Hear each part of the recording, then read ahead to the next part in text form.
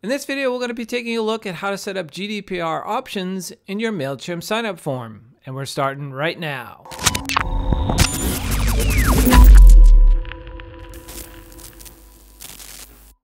So last week, MailChimp rolled out their spring update.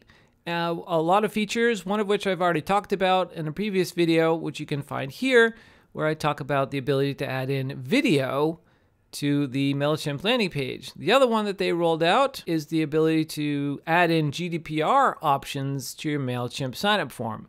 So that's what I'm going to be talking about today. But before we get there, a quick request for you to subscribe to the channel, and while you're at it, be sure to click the bell icon so you won't miss another video that goes up on the channel. All right, let's get started. If you click on learn more about our new form fields, it'll take you to this page. So MailChimp does a good job of outlining everything that you need to do here. I'm going to leave a link to this page down below in the description that you can go check it out for yourself. But basically, the GDPR stands for the General Data Protection Regulation. It's coming out from the EU, the European Union, and it's going to get rolling off on May 25th, 2018. It's been at least a couple of years in the works, and it's just coming out to fruition. And basically, it's giving the ability to consumer to control their data, one of which is the ability to give consent. And for you to have a MailChimp list or any list, any email list, you will now have to ask permissions, get consent before you do anything with their data, or you won't be in compliance with the new GDPR laws. That's what this is all about. This is about, it says right here, to give freely given, specific, informed, and unambiguous consent for contacts. You must clearly explain how you plan to use their personal data. So that's what this does. So let's get started working out the details. The first thing you have to do is go into list name and defaults. And to get there, you go to lists, go to settings, then list name and defaults. While you're here, you want to activate enable GDPR fields. You click that link. You click that checkbox there, and then you go down here and save list and campaign details. From there, you got to go over to your form, your sign up form builder. I'll go back a step here so you can see that. So you go back to lists, go to sign up forms, go to form builder, click select. And then if you scroll down here, you'll see this new section here called marketing permissions. Now, if I click on that field, you'll see over here on the right-hand side that the information is changed to the GDPR options. So the field label, and we're going to get to the next section, is important. In the description, you would put in something that, you know, you are in control of your data. This is what this mail list does, and all that type of stuff, right? So what are you going to get from us, and how are we going to treat your data? That's the type of information you want to put in the description. And also be mindful of the legal text. Now, this middle section here are options. I just have it as email, but in here you have to put in all the uses that you'll be using for the email contact information. I just have email in this test, but you could put in advertising, marketing, retargeting, lookalike audiences. Like, you have to specify everything and then get consent. Okay, so the easiest one, of course, is just we want your email because we want to send some marketing material to you and give you some updates and some how-tos and all that stuff that, you know, most people would do, right? So just some basic, I want to give you information that's useful to you. I would just choose email. If I was marketing to them, I would have to select marketing. If I was going to be advertising to them or using their contact information for advertising purposes, I would have to expressly make them aware that that's what's going to happen and get their consent. Now the question is, how do you get their consent? And that's the next stage with segmentation. So here's the demo list with the contact information here. And all I did was I went from stats, let's see, I went to manage contacts, view contacts. Okay. And then I click on create a segment. From the drop-down list here, we're going to select marketing permissions because that was the label in the GDPR options. Again, you can call it whatever you want. I'll keep it as the default as marketing permissions. And if you notice here, it has email, right? So if I went over here and I added a new option such as advertising, and then save fields, go over back to our segmentation, we'll cancel that one. We'll create segmentation, collect marketing permissions, and now I have two, email and advertising, and I have to create two segmentations. So I have to create, for each option, for each consent that I need to get, I have to create a new segment. Okay? Now I already have one for, let me X out of that. I'll view save segments. I already have one for GDPR email. So let's create a new one for the advertising. So we'll just select advertising, contacts all. I'm going to go to preview segment. It's going to be a nice goose egg here. And I'm going to click over here, click on save segment, save as segment. So save that. We'll call it what we want. So we'll say GDPR adverts. Make sure auto update is ticked off and click on save. All right. The next step is to send out a campaign to your contacts to allow them to opt in to get consent from them for any of those options that you've set up. So to do that, we go over to campaigns, create a campaign, create an email, call it whatever you want. I'll say test 04 212081. Click begin. So you'd add in your recipients. I'll add in my test. All subscribers. Click save. Who's it coming from? I'll add from. My information. The subject. Whatever you'd like. GDPR compliance.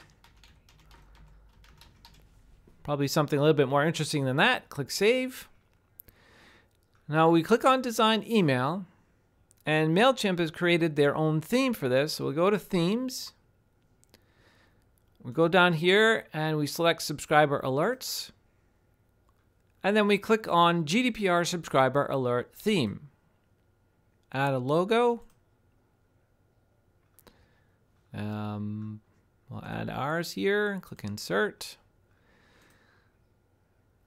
I think we're just going to keep the default text, but obviously you would go through here and explicitly say what's going to happen, why you're getting this email, why you need to opt in, talk about the regulation, etc., etc. So that's on you to come up with all of that content. I'm just going to leave it as default. I think they do a pretty good job with the default explanation. Now the updates, oops, I clicked on duplicate here. Now the update settings is just going to go to that person's profile. Now you can't preview and test this, so make sure you send it to a test list like I'm doing here to make sure it all works nicey nice. But basically they'll click on that link, it will open up their profile in which they can click on the additional consent opt-ins, okay? So we'll click on save and close. We'll click on save and close again.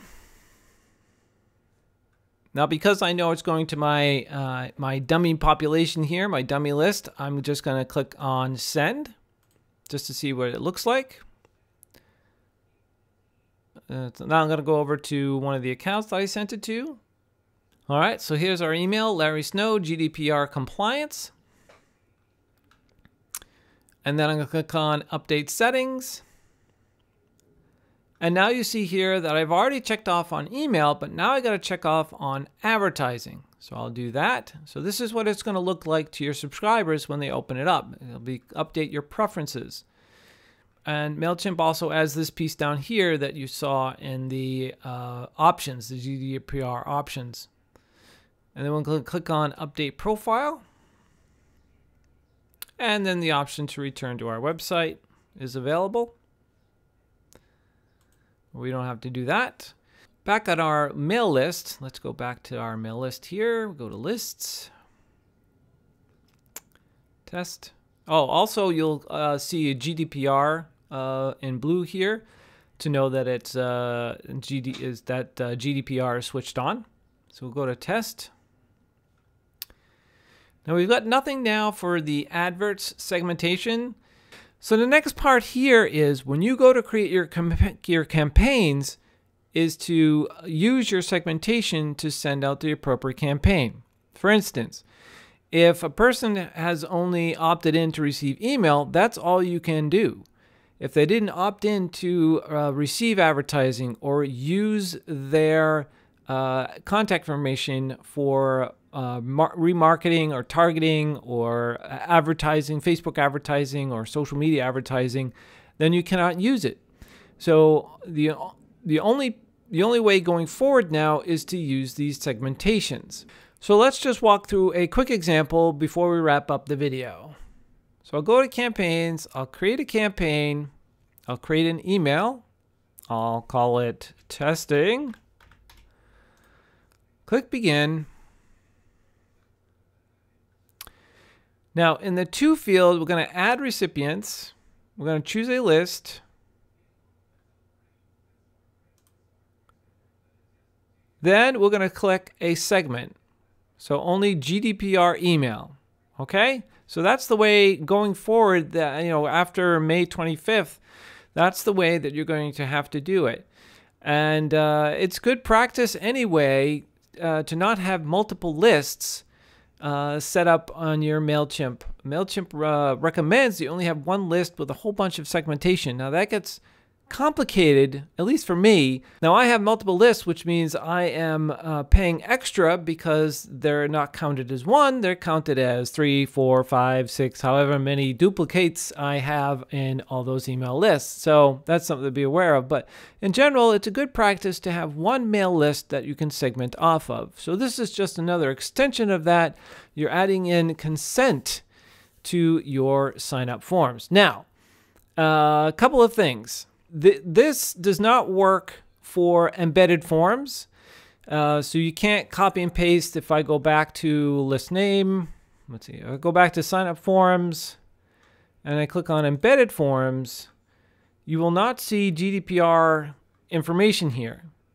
So that's something to be aware of. You cannot copy paste this code into your website and get GDPR options.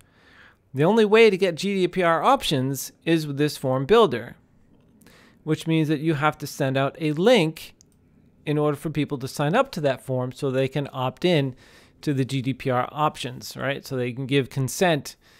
So hopefully that will change, and maybe the plugins will allow you to do that. I'm not sure. Maybe that's something that they're working up, but we're a month away now. So I don't know if those plugins are going to be up to snuff with the GDPR compliance.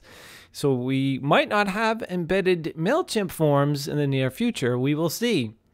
The other thing is, and a person's already asked me about this, the Facebook integration with MailChimp to get a MailChimp form in your Facebook page.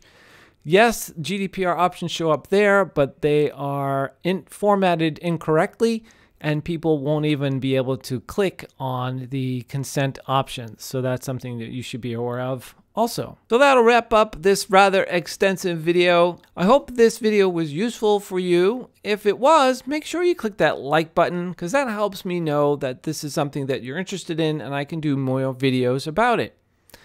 For more about me, go to larrysnow.me, and I'll see you in the next video.